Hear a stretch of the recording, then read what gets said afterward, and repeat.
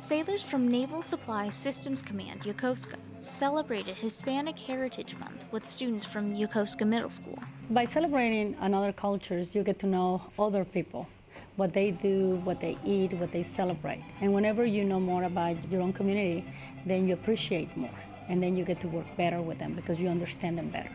While the celebration included educational readings and personal anecdotes, and he started immediately fighting to reclaim the for land. Abigail Rios, one of the students, the best part of the event was the dancing, because I like to dance.